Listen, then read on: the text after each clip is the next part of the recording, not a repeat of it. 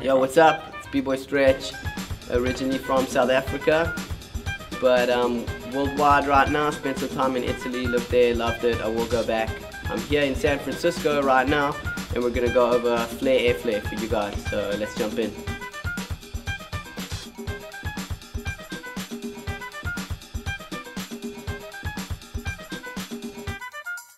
I recommend that people have cartwheels, good handstand, windmills, turtles, circles, which is the wind-up of the AIRFLARE.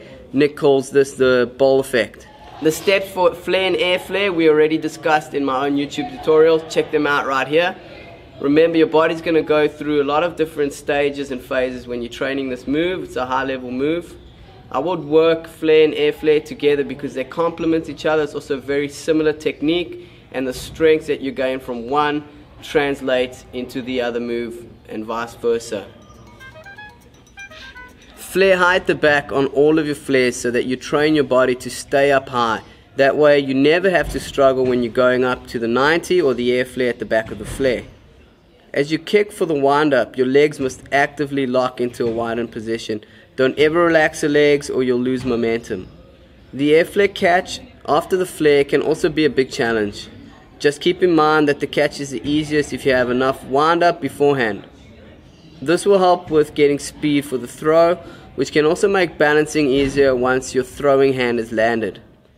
A good goal to have in mind when starting your flare training is to get at least 10 to 15 of them, and then get about 10 to 15 rounds of AIRFLARE. If you can do these two, your body should be built strong enough to link flare to AIRFLARE for about 30 seconds to a minute. This is an exercise I do every single day, and you keep it with your entire b-boy career in lifetime. As someone who's been in the game since the late 90s, I can confidently say that it's the perfect way to maintain your body and power ability. I'm 30 years old now, and I've learned that aging as a powerhead means nothing's for free. You don't wake up being able to flare without a warm-up anymore. As you once did when you're young, you sort of roll out of bed and just do this thing. So I do a lot of stuff to strengthen the lats and force the lats to support the shoulder girdle. That's a very important concept. My shoulders almost rely completely on the lats. It serves as a solid frame. This allows me to maintain good form even in the most unnatural positions in power moves. So you can use the gym to help you quite a bit with your power moves. Once a week I do powerlifting with my power moves without breaks or rest in between. It's a total body workout that involves bench press, clean and jerk, squats, low rows, lat pull down, hamstring curls, reverse lunges, deltoid lateral raises, concentration curls, and other clever exercises in the gym. I typically cycle this training in intervals. When I begin reconditioning, I train this exact regimen for 4 weeks on, and then I take 2 weeks off. Then I get back on for 6 weeks, then I rest for about 4 weeks. The reason why I do this systematically is because you're going to need proper time to recover your immune system, recover your body, your muscles and your joints. It's very important to take care of yourself in this way because you want to put on a lot of strength, but you don't want to put on a lot of weight. It's all about power to weight ratio, so it's not about aesthetics, what you look like. You know, muscles are for Magic Mike. What we want is functional strength. Some common mistakes with the flares is that people don't draw circles with their feet.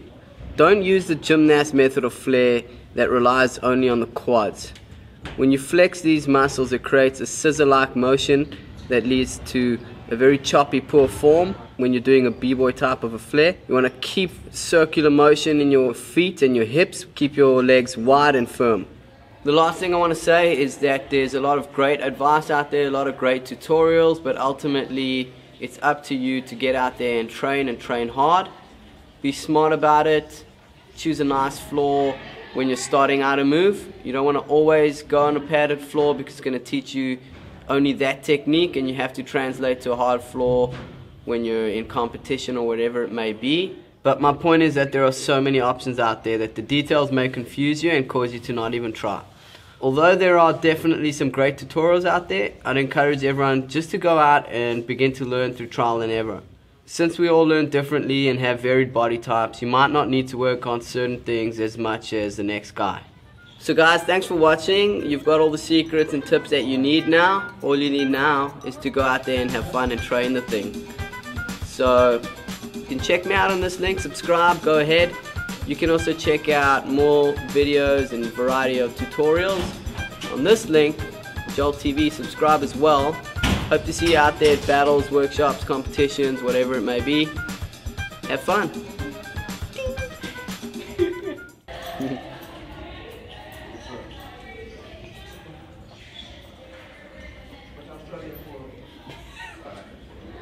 Oh joy, more people. Shut the f up! There's always a door like we get through and it's like I know. Shut the f up! I'm sorry guys, I'm No worries.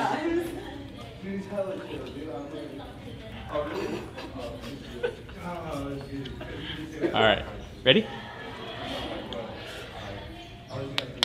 Okay. Off time. So